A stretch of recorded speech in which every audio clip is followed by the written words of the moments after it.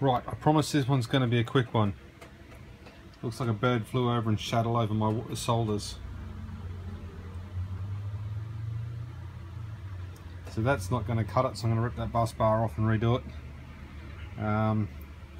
That's using a 60 watt soldering iron. Hey, it's Dick Smith, they've gone out of business, that's why it doesn't work. Yeah, so that's not working. It's nowhere near neat enough for my liking.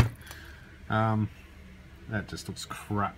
But in other news, I've got a whole heap of cells here, and the pile was much larger. Now these cells that I bought off Gumtree or something, 50 bucks or something for 20.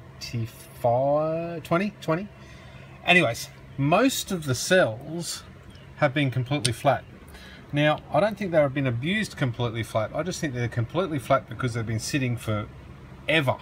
There are a couple that I can't recover, but what I've done is, where is it? There it is there.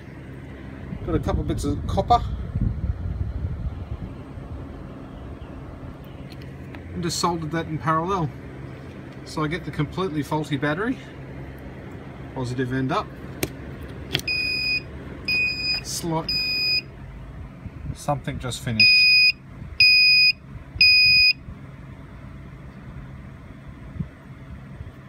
That one just finished. See how the voltage is going up? But the amp hours are staying the same, so that one's finished.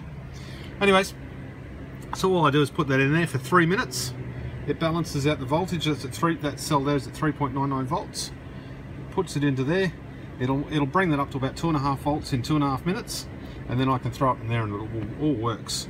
And every cell that I've been testing have been over 1900 milliamp hours.